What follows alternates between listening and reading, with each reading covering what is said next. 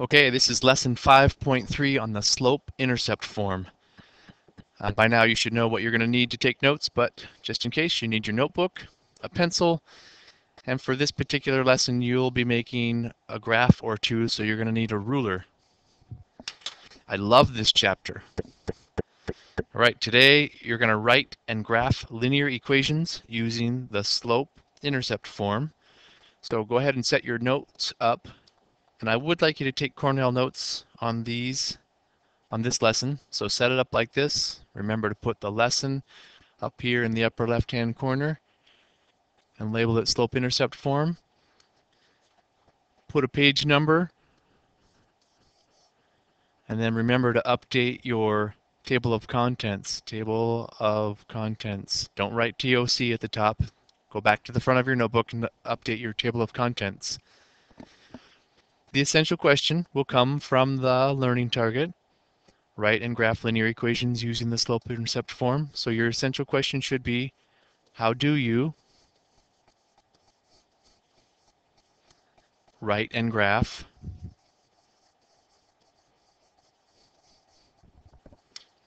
and you can finish it using the learning target.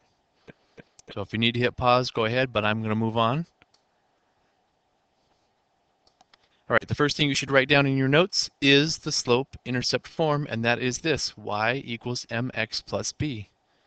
It's an equation that represents a line, and it's a particular form of a line that involves the slope and the y-intercept. That's why it's called the slope-intercept form. So you should label each part. The letter m in this equation represents the rate of change or the slope. So on your paper, make sure you draw a little arrow and write rate of change or slope. The letter B in blue here represents the beginning point or the y-intercept. The y-intercept is just the point where the line crosses the y-axis, and we'll look at that some more in just a second. Y equals mx plus b is the slope-intercept form. So let's do a couple problems that involve the slope-intercept form. Here's problem number 1.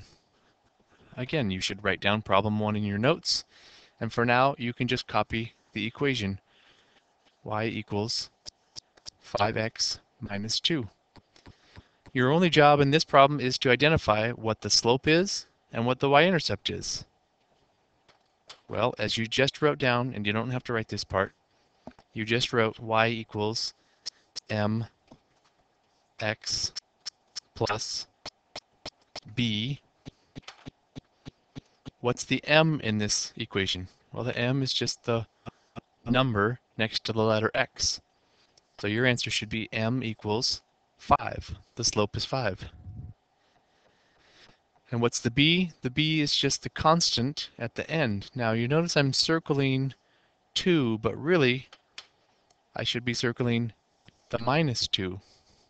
So the y-intercept, or the b, or the beginning point, is negative 2. That's it. The equation y equals 5x minus 2, the slope is represented by the number 5, and the y-intercept is negative 2. Piece of cake. Here's the next question, problem number 2. Now you're just going to do the opposite of what we did in problem 1. Instead of giving you an equation and asking you to identify the slope and y-intercept, this problem just says, what's the equation? Or write an equation that involves a slope of negative 4/5 and a y-intercept of 7. So when you come across a problem like this in your book, and it says slope is and y-intercept is, you should get in the habit of using the letters that go with it. So for this problem, I'm going to write on my paper m, which is the slope, equals negative 4/5.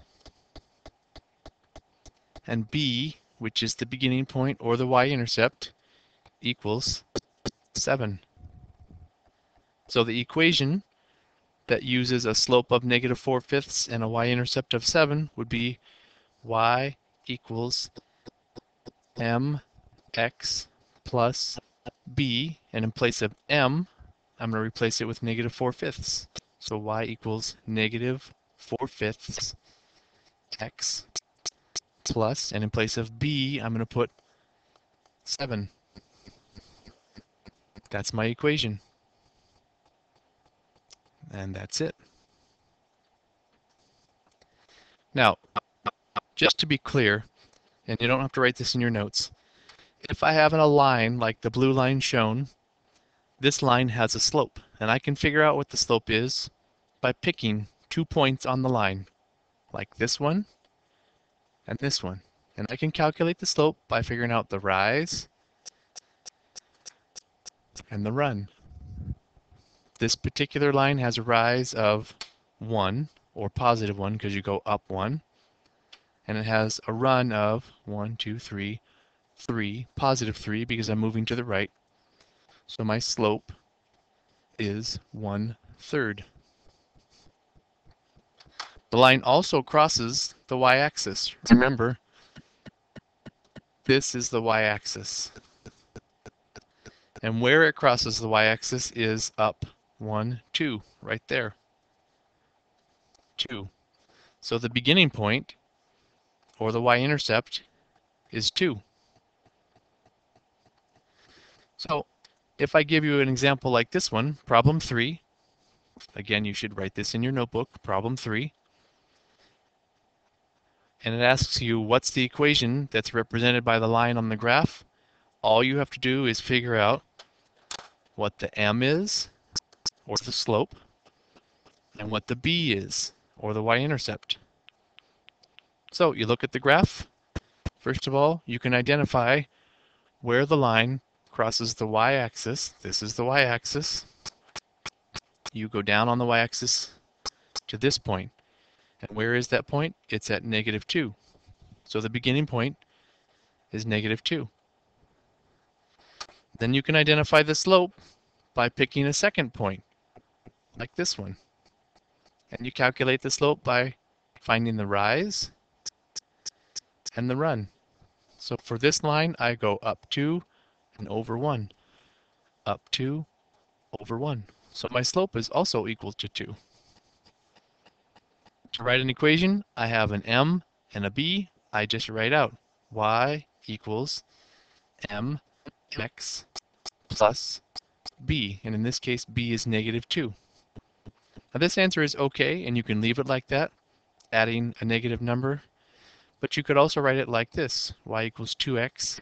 Adding a -2 is the same as subtract 2. Either one of those answers is correct.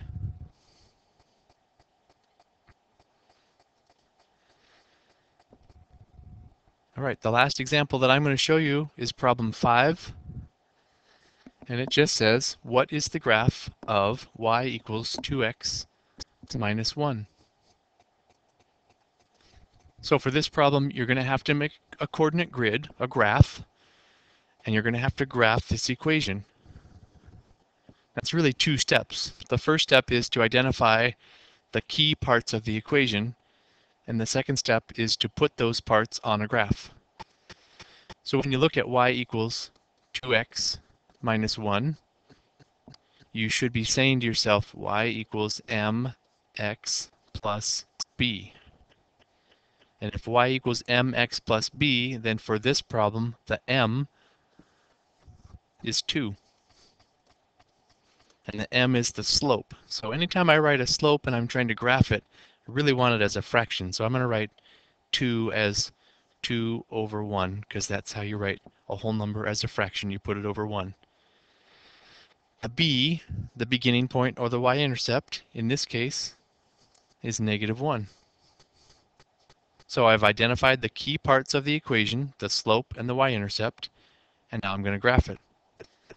Whenever you graph an equation of a line using the slope-intercept form, you always want to start with the b.